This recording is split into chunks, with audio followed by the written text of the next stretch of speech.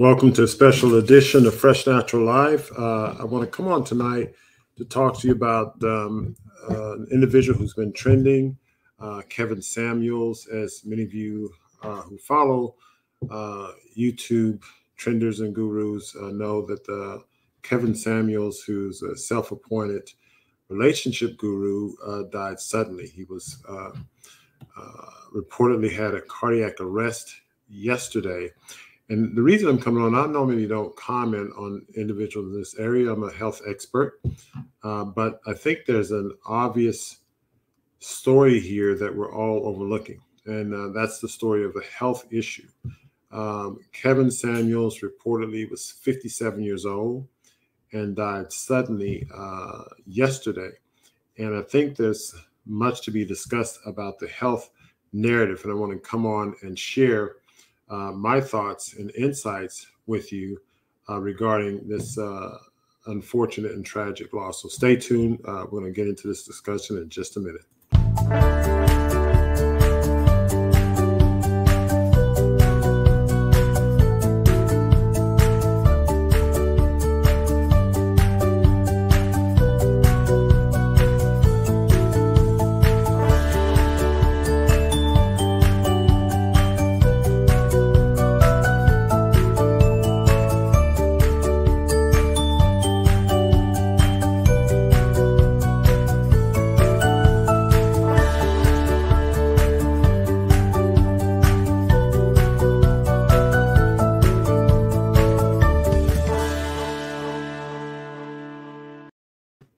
Okay, welcome back. And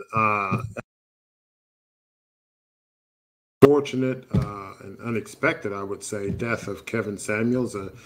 I think a pretty well-known online personality. He had 1.4 million followers, and he was a self-appointed relationship guru and advisor and counselor, to my understanding.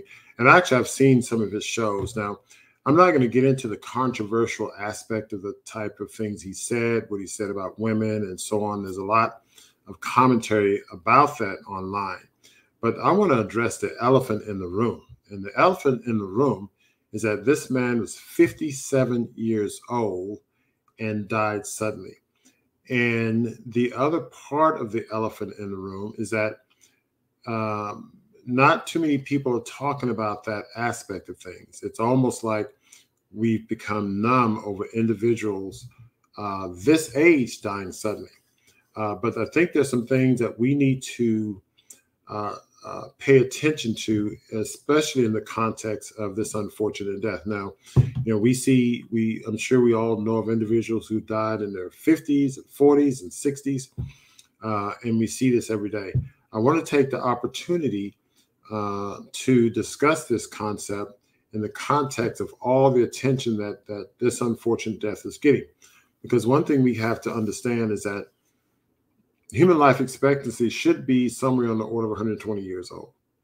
And we see individuals who die suddenly in their 30s, 40s, 50s. As a cardiologist, I know that sudden cardiac death is the number one way in which you die from heart disease.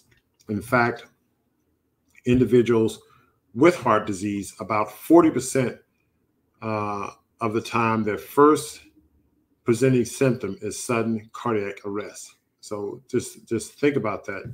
So many people walk around with heart disease. Frequently, the first symptom you have is you drop dead. And so that's a harsh way to go. So I think we need to give some thought to this, and I want to dive into some of the details of why this is something that we must all consider. And we need to look at the underlying, potential underlying causes of this. But before I get into that, I want to invite you to give us a thumbs up, share this information. I think there's an important discussion for all of us to have. So if you're on live, share this with a friend or loved one. If you're seeing this by recording, later on, share this with a friend or loved one, because we're going to hit some very important points in this situation, and as we examine the unfortunate tragic death of Kevin Samuels. So the other thing, also share and subscribe if you hadn't had time to. So let's look at cardiovascular disease and let's examine the potential prevalence of cardiovascular disease. Now, many of you who have heard me talk about this subject before you've heard me talk about the prevalence of cardiovascular disease. Now, if we think about the potential prevalence of cardiovascular disease, we can look at certain autopsy data that is publicly known.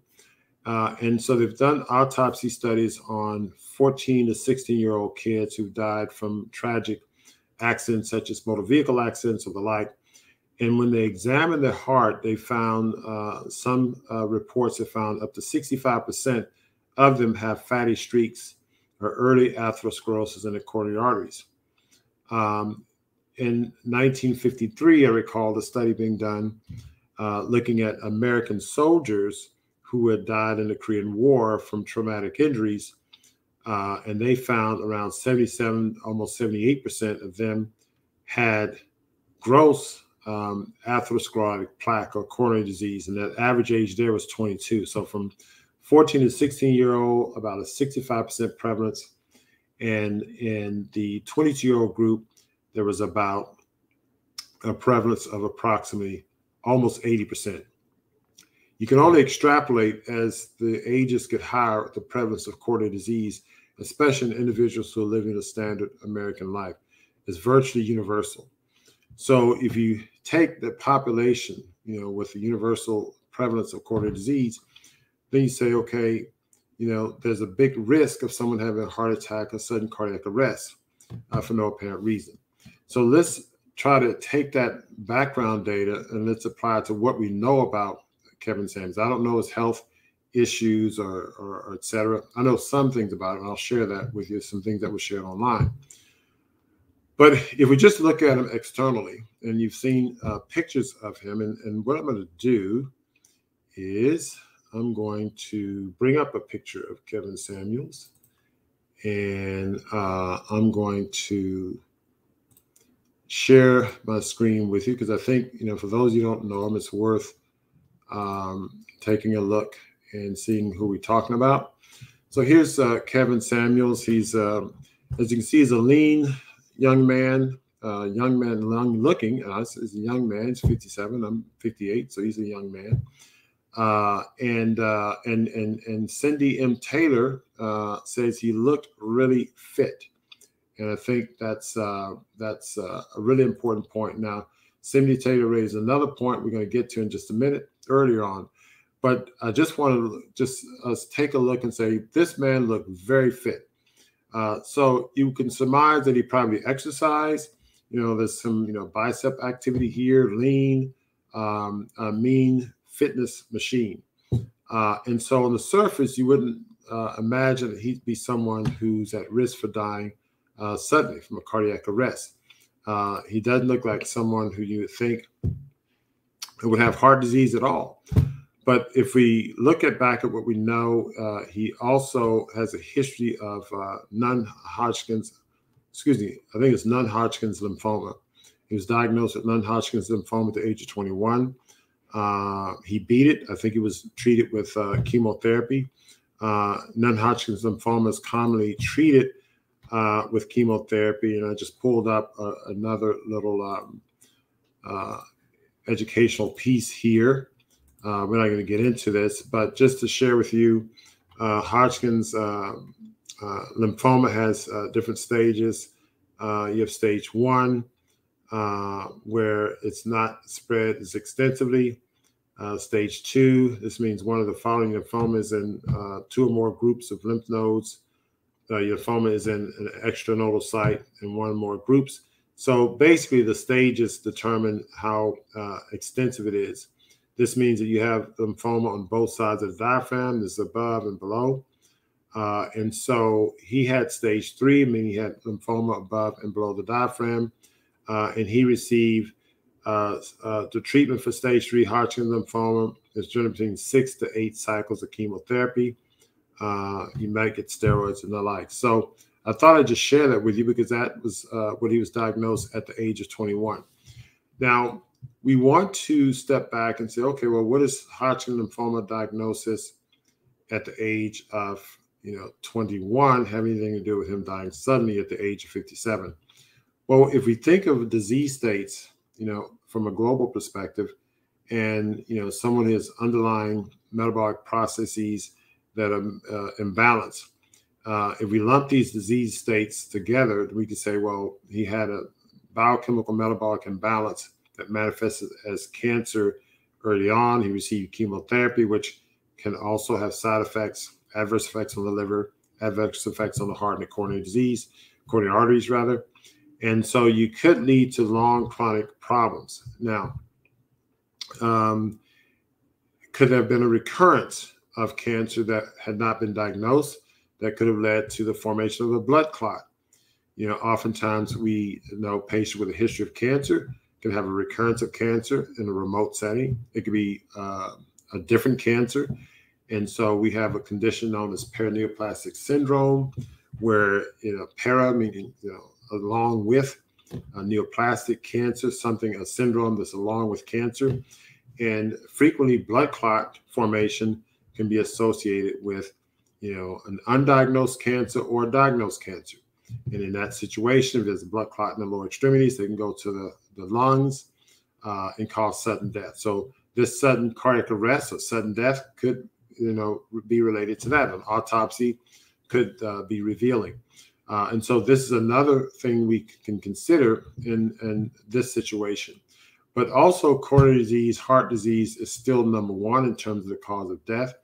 And anyone living a standard lifestyle, the standard American diet, et cetera, have a high prevalence of heart disease and therefore a high prevalence of sudden death. I want to also remind you that we've also talked about this on our show, where the actuarial specialists and life insurance companies have reported a 40% increase in the death of individuals between the ages of 19 and also between the age of 19 and 69. And that 40% increase, a 10% increase from one year to the other will be astronomical. This is 4 times astronomical. So Kevin Samuels is in that group, that population. Actually, it's from 18 to 64. I apologize, from 18 to 64. He's in that population. So we're seeing an increased amount of death in individuals in his age group, more so than we normally see. And so that's something else that we must consider.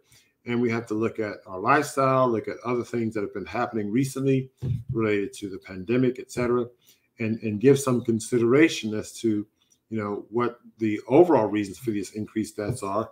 Was his death part of that? But cardiac disease, in my opinion, still stands high. Sudden cardiac death is the most common cause of cardiac of dying in general, and cardiac arrhythmia or heart attack is the most common cause of dying from heart disease. And so we have to consider these very high. Now, I want to take you back to Cindy M. Taylor says he did a lot of biking. So again, he exercised a lot. He looked fit. But I want to bring you something else that Cindy said. And Cindy, you're all over it today. Cindy said that he drank Red Bulls on every live show. Now, many of you are familiar with Red Bulls.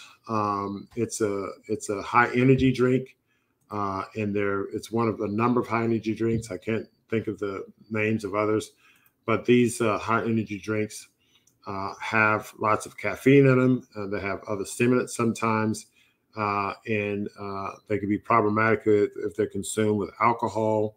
I do recall in some of his shots, there's alcohol in the background. I don't know if he's drinking alcohol along with it. I can't say one or the other, but that's something that we should also consider. Let me share my screen with a little article that talks about these sports energy drinks with you. So here's an article that talks about sports energy drinks and sudden cardiac death, the stimulant cardiac syndrome. So recently had detected that an unexplained cardiac arrest in some individuals developed after consuming energy drinks, particularly simultaneous with alcohol intake. It is known that several stimulants are included in the formulas of different energy drink. More credible is the argument that energy drinks affect the cardiovascular system, cardiovascular conduction system, and lead to catastrophic events such as lethal arrhythmias. This is something that's been known for some time. Even just drinking coffee, we know can predispose to arrhythmias, atrial fibrillation, or the like. If you have metabolic imbalances, you're drinking alcohol, maybe have some other toxic foods in your system that increases inflammation, oxidative stress. And those of you saw my last discussion last week, where I talked about the increase in oxidative stress and inflammation, and these can have mechanisms by which they causes the influx of calcium inside the heart cells. It causes arrhythmias. It causes contractile dysfunction or weakness of the heart muscle. So these are some of the things that you can get with food, some of these supplements, some of these toxins that we're putting in our systems and thinking little of it. And these substances, they seem very benign.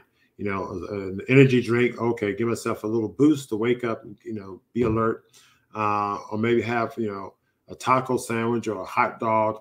All these things can contribute to increased inflammation, and it can also contribute to arrhythmias, especially if you have an underlying cardiac condition. So I think it's important for us to give some thought to this. And the tragedy of this, again, it's tragic when anyone dies, but a young man who was physically fit, Cindy points out that he talked about biking a lot, as it seems. Now somebody's asking questions about, did he take the vacation? I don't know if he took the vacation. Jackie wanted to know if he take the vacation. The vacation is a code word for another word that starts with a V I'm not going to mention. And so I think it's something that Jackie mentioned, carnitine supplements and TMAO. And certainly animal protein consumers will have a high TMAO, which predispose to cardiovascular events, predispose to inflammation. But the take-home messages are the following. One, this is a young man. It's very tragic. He was physically fit. He was lean. So when we talk about things like obesity causing these things and all of that, no, it's not obesity and so on. It's metabolic imbalances, inflammation. You have that if you're obese. You have that you're skinny. You have that you're lean and fit. It goes to your lifestyle and how you are nourishing your body.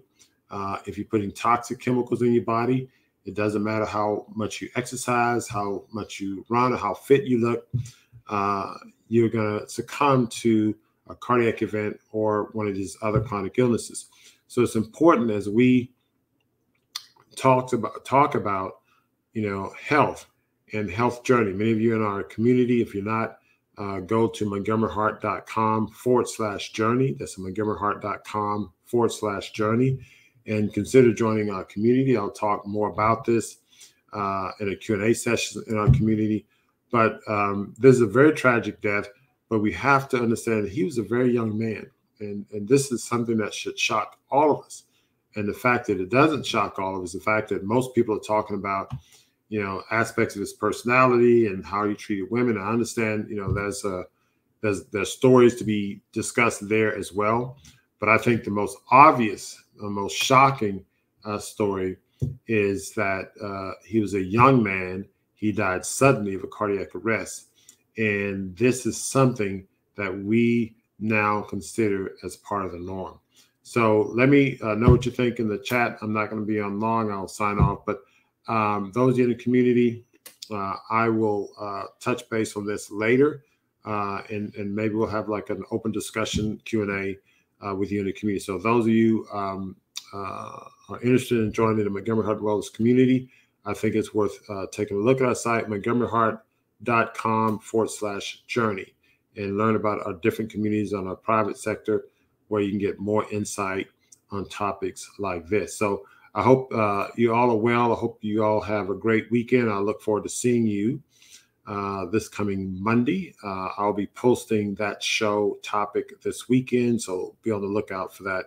And until then, keep it fresh, natural, and live.